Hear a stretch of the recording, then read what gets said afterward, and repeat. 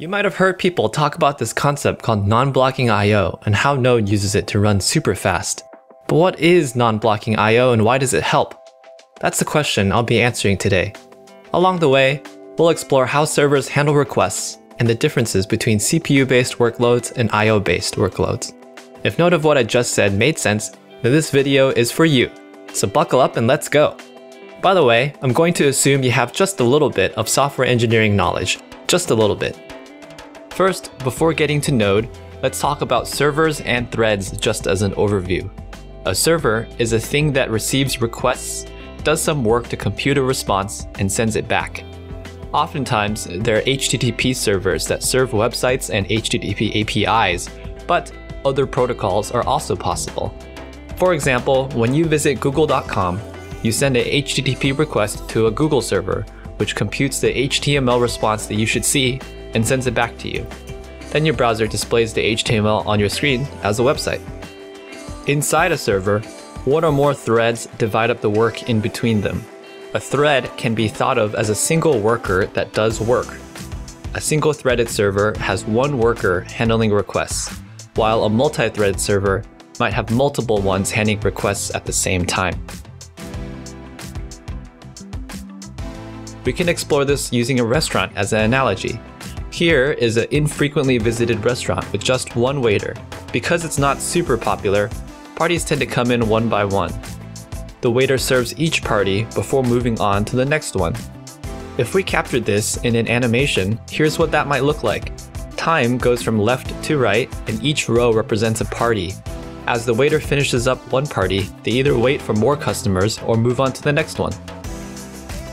This analogy actually works really well to describe servers. The restaurant we just talked about is just like a server that infrequently receives requests and has one thread. The one waiter is like the one thread, and the requests are like the parties that come in.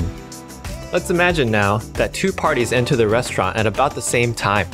You might think that one waiter can only serve one party at a time, but that's actually not the case. While a party is looking at the menu, or eating, or waiting for their food, they generally don't need help, so the waiter can ping-pong between tables and help both at the same time. Here's what that might look like. I've now broken up each table into parts when they need help in dark blue and parts when they don't need help in light blue. So first, one party comes in, so we help them, and then the other party comes in, so we switch to helping that party, and we ping-pong between them as each needs help. But what about now, when both parties need help at the same time? The waiter can only help one of them, so the other one has to wait a little longer than if they were the only party. The time spent waiting is highlighted in red. The key insight here is that one waiter can serve multiple tables at the same time because each table has some downtime. In real life, you've probably noticed that restaurants you visited might only have one waiter for every 3 tables, or even one for every 6 to 8 depending on how casual the restaurant is.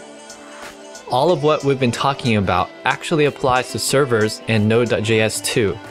Just like a table only needs help part of the time, request processing also has a part that requires active attention and a part that does not. A part that requires active attention is called CPU work because it requires the central processing unit of the computer to actively spend time thinking and computing results. CPU work requires a thread to handle it, just like a table that needs help requires a waiter to handle it. The part that doesn't require active attention is called I/O, which stands for input-output, because it involves waiting for something else to provide input or to send output.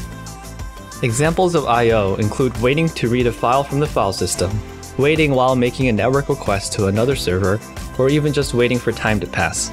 In the restaurant example, we relate things like looking at the menu to I/O because the waiter is waiting for something else to finish. In short, CPU is active computing or thinking, I/O is waiting for something else to happen. To make things more concrete, let's look at a pseudocode example for a server that receives a request, computes some prime numbers, posts them on Twitter, and sends a link to the tweet back to the caller. All the work the server has to do is expressed in this function, handle request. First, we compute the primality of some numbers in this section. Next, we choose a random prime and build our tweet. These parts are both CPU work. Then, we post the tweet on Twitter, which is I/O work. Specifically, the I/O work is between when the server has sent the request to Twitter and when Twitter responds. Here's the exciting part. Just like a waiter can save time by switching tables whenever a table doesn't need help, non-blocking I/O allows a thread to save time by switching requests whenever a request is doing I/O. This greatly increases the amount of effective work that a single thread can do. The non-blocking part means that while a request is doing I/O, the thread is not stuck or blocked waiting for the request to finish.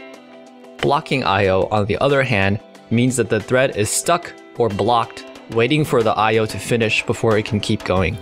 Here is what the timing diagram might look like if we were doing blocking I/O. There's a lot more red, which means a lot more waiting and unnecessary latency. In the restaurant analogy, that would be like if the waiter says, "Hi, I'll be your waiter for tonight," pulls up a chair and sits there while you read the menu, wait for your food, eat your food, and only leaves when you do. Not only is that super weird, it's also a huge waste of time for the waiter. You might be wondering, why isn't non-blocking I/O the standard? It just seems obviously better or more efficient. Well, when web backend development first became popular in languages like Perl, PHP, and later others like Ruby, Python, etc., the language model didn't easily allow for non-blocking I/O.